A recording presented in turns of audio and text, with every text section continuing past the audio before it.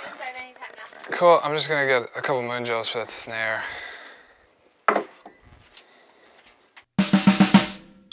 Perfect, much better. My hair looks good? Yeah, your hair looks pretty good. All right, ready? Mm-hmm. Hey there, what's going on? Welcome back to a new video. In today's episode of Hands, we're gonna be talking about stick tricks. Cool, I love stick tricks. So when it comes to the drum set, what I value most is the performance, is watching a drummer, even if it's just kick, snare, just like completely full body into expressing the raw energy, the power behind that. That's what I look for in the players that I enjoy watching, and when I go to shows, if I can watch a band that, even if it's just like simple like chording, if you're really there and you're present and you're allowing the energy and the emotion of the moment to bubble out and just overtake you, I want to be involved in that. I want to be in the pit for that. I want to be at that show. I want to be present for that kind of playing. That's my philosophy when it comes to performance. What does this have to do with stick tricks? Essentially, stick tricks to me is just one of the ways in which I can express myself in that kind of way. If it's a simple 4/4 groove, then having the ability to get my sticks up in the air or to be spinning them in some way, just kind of like, it'll draw the audience, it'll draw the other musicians, it'll draw people into your playing a little bit more. It's more of an expression that you can bring to the kit. So let's get talking about the 4 stick tricks that I use. The first one we're going to talk about is just like the spiral through the fingers. It's just that right there. A lot of you guys at home, I imagine, don't need a lesson on how to do this. If you've never attempted and you want to see like close up, basically what you're going to do is we're going to put the stick in between the index and middle finger, and then we're going to kind of move. See there how like I'm moving the index and the middle finger back and forwards like that to create the spin. So get it going with the other fingers. You can kind of throw the stick into it like that, throw it into it, and then once it's going, you just keep it going with the index and the middle finger. It's like that. We've all seen this. Looks cool. A certain effect to it. The first time I did this stick trick lesson, I didn't have names for them. I've named them since. So the next one's the bicycle spoke, or the bicycle. The reason why is because on the side it just looks like a bicycle spoke kind of spinning around. So we're gonna take this concept and now we're just gonna start to move it into the other fingers, but we're gonna do it by going like this. Okay, so kind of take the hand and like this, and now we're gonna spin it through the other fingers like that. And we're letting the stick's momentum of it fall into the next digit. Okay, I'm trying to do it super slow so you can watch in that close up. Here's a side view. To learn this, I suggest doing it how I'm doing it right now. It's going to build the strength in your fingers. You're going to get more comfortable with the stick. As well, you're going to want to make sure you're letting the stick kind of fall and use its momentum to continue it through the spin. And then it creates that effect there. The bicycle. That's the first 2 down. The next one is we're going to take the bicycle and we're going to expand it into what I'm calling this time around. This time around, I'm calling it the helicopter. In the first stick trick lesson we did, you guys named this one. I had a bunch of comments that were like, that could be called the helicopter. Or maybe somebody said it is called the helicopter. It's so silly when it comes to names like that because it's just so subjective. But that being said, we're going to call this one the helicopter. Looking back to the beginning, we started here and then we took that and put it on its side to get to here. And now what we're gonna do is we're just gonna take the hand and adjust the palm placement. We're gonna basically be performing the bicycle again, or we're gonna do it with the palm facing up, and then we're gonna switch the palm facing down to create this.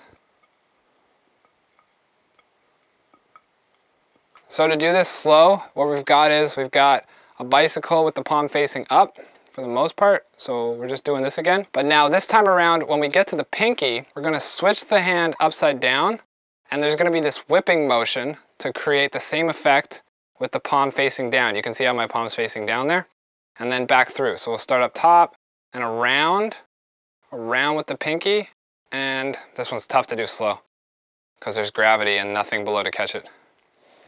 So like this, hold on.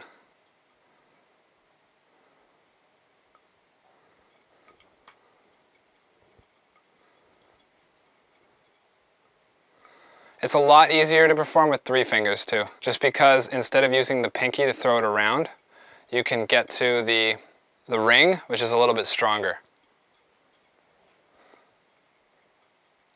All right, so the last one of the 4 that we're gonna look at is the stick toss. This one's super simple. We're gonna toss the stick like this. To learn this stick trick, the first thing you should do is this a bunch. So we're just gonna do this. We're just up, letting the stick kind of float up and down. The next movement from here is all about the index.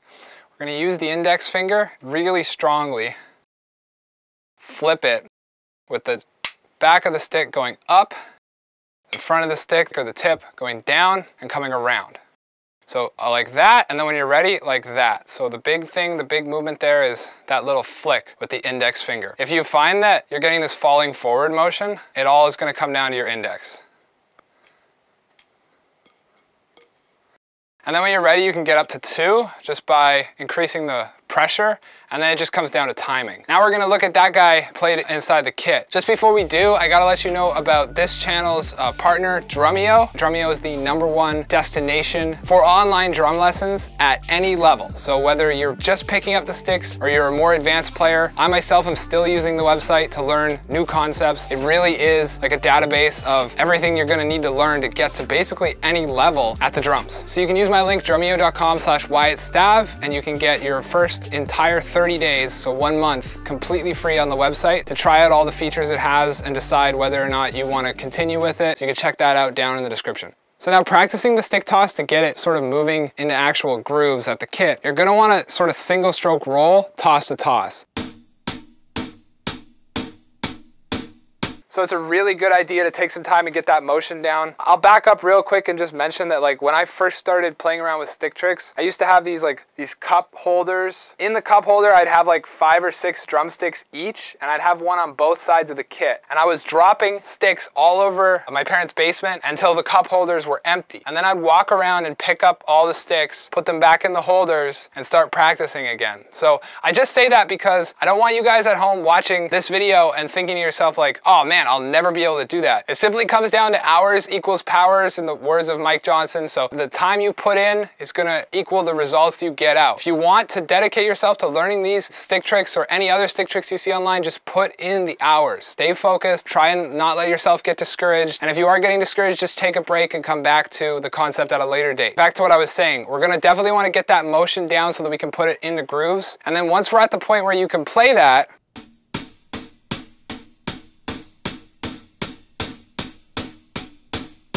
then we can put it into like a kick snare idea first. So we can go like,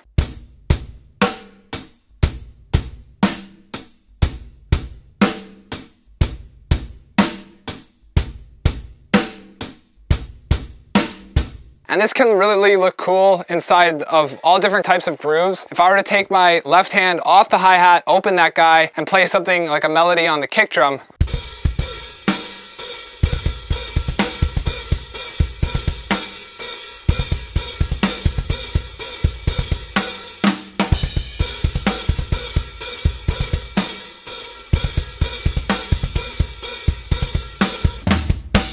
you can speed up the concept as well and leave the stick toss to the one hand.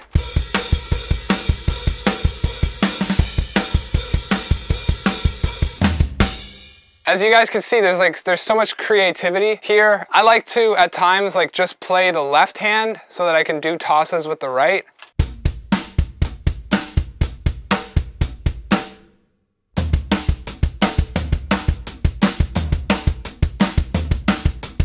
The stick toss is so much fun in choruses on like the crash cymbals or the ride cymbal in the center. So what that can look like is kind of similar to what we saw on the hi-hat.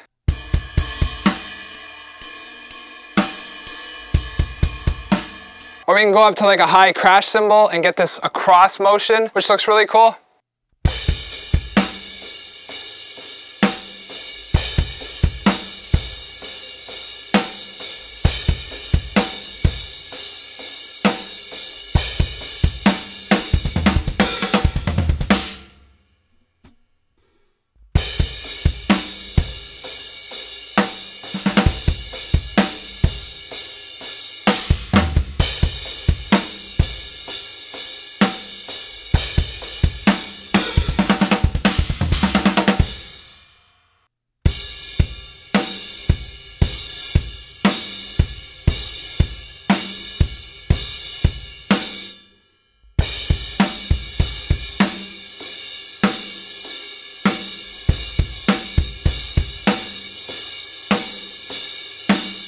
Last thing we're going to talk about is that double toss. There's a lot of cool places we can put that. Basically, anywhere where you've got like some time before the next snare hit.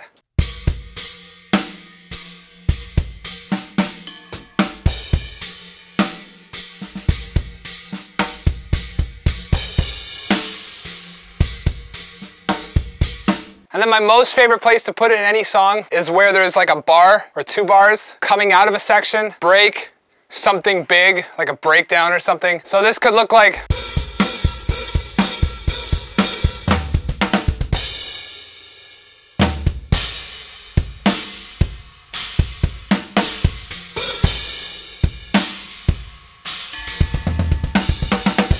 With the double-double, I just made that up because it's both hands, so double and then 2 doubles. I just made that up. If you're Canadian, actually Tim Hortons is in America now. You get it. You get the idea. Okay, so with the double-double, it's like the cheesiest, lamest shit. All right, with that last stick trick, I like the idea of coming out of something like you saw, and then you can use the other ones in between there to like really build up, like full body movements. It's kind of hard without a song on, without like being in the performance mindset. That being said, I'll just kind of like...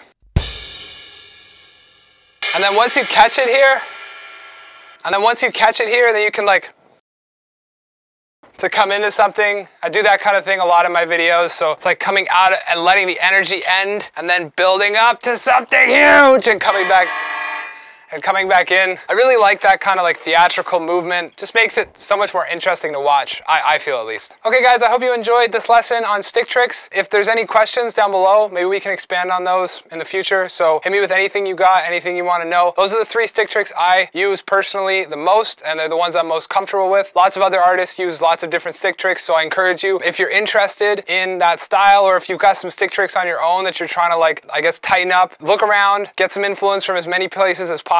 Whatever really speaks to you, whatever like really grabs your attention and grabs hold of you and you can feel in your gut, follow that. That'd be my advice. And then practice, practice, practice. Thanks for checking out this video. Thank you to my partner Drumeo, drumeo.com/WyattStav. Get the first 30 days free over there. And thank you to you guys for checking out this video. I will see you all very soon with something new.